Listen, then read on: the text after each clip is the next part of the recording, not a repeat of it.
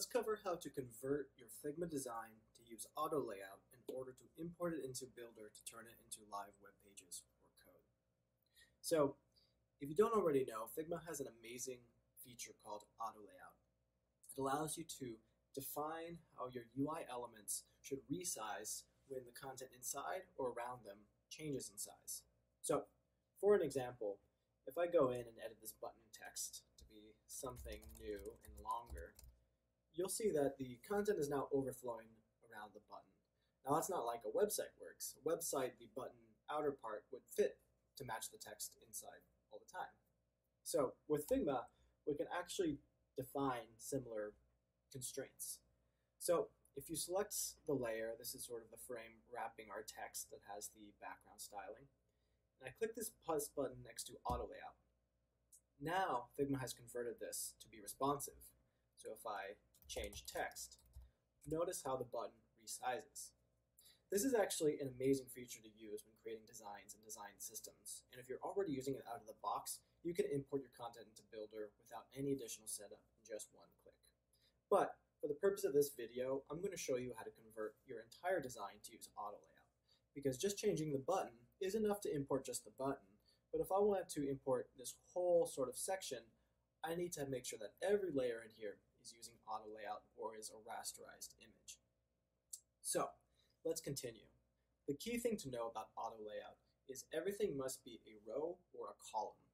Meaning, if we take a look at our design, we can see a little bit of how this would work. So maybe I'll draw a rectangle to give you a sense. A little stroke, there we go. So here, we really sort of have two main columns, right? So we can envision this, when using auto layout, as basically two sort of vertical stacks that are side by side. I'll show you a little bit more of what I mean in a second. But in order to sort of match this behavior, we need to set up everything to be using these horizontal or vertical stacks, also sometimes known as rows and columns. So for example, let's start converting this whole setup to be one sort of stack.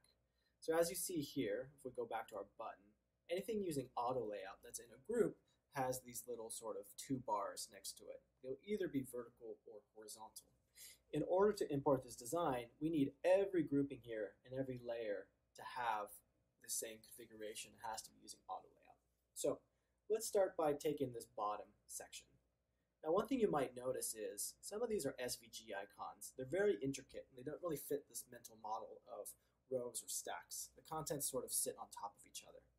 Anything that's like this, that is sort of a complex image, a complex vector, we can just rasterize that to an image to make it a single, simple layer. This will make it a lot easier to import and work with. So if we go up to our hamburger menu and type rasterize, hit enter, great.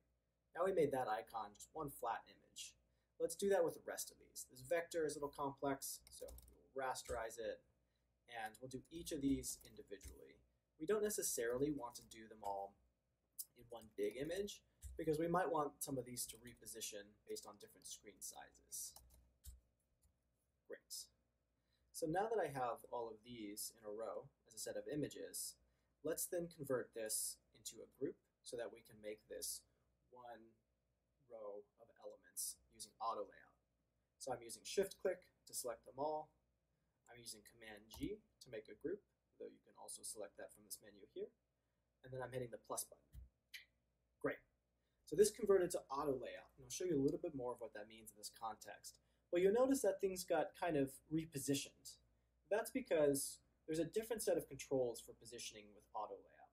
A lot of times you want things centered, so we can just click the center icon, and now everything fits nicely inside. Now this makes a nice little stack. So if I ever wanted to rearrange elements, I can actually just bump them around. These are not sort of free-form editable, they have a structure. This is looking pretty good. So now that I have my button with auto layout, and let's see, I've got this works with text, let's maybe convert these to be a group and add auto layout. Great. And now look at this group is not using auto layout. We should be able to just add it. Cool. I'm going to tell that to center as well. And then what else do we have here? This last group already looks like I'm using auto layout. That's great. So to test this, I should be able to rearrange things and see them bump around.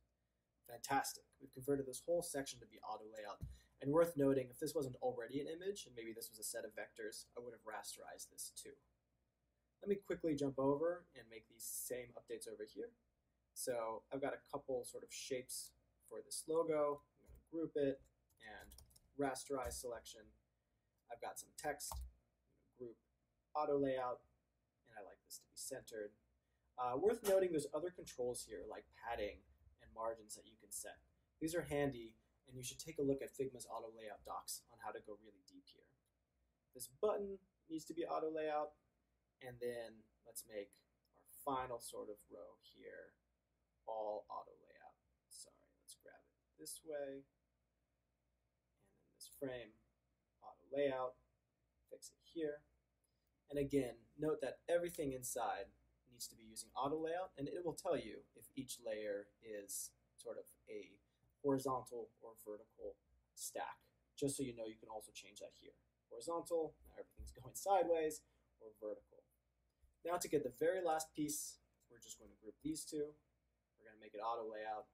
Figma is generally quite smart about which direction things should go, so it knows this is clearly horizontal. I can make some adjustments to the spacing. I think we have everything we need. If this is in fact the correct set of layers, I'm not seeing any more groups that are not using auto layout. So now, when we open our HTML Figma plugin, which if you don't already have it open, you can just search it in here, HTML, and open it up, and then we can click Get Code. This will validate that we're using the correct auto layout everywhere. If we're not, it'll highlight in red which groups are not using auto layout and need to. Great. Now our browser has launched a new tab with our Builder fiddle. This lets you play around with Builder whether you have an account or not. It looks like it pulled in all of our content as expected, and it stacks responsively nicely. I would recommend making any sort of final layout adjustments, like maybe I want this image to be a little bit wider to fit the contents nicer. Maybe I want to change the options to say the image should always be contained inside. That's a little cleaner. If you need to make any positioning changes, like maybe we want to pull this down a little bit, just using a keyboard shortcut for that. And then maybe at the smaller sizes, we see that we want to make some other changes. For example, maybe for this size, we want the text to be a little bit smaller, so this will add a little bit of responsive CSS.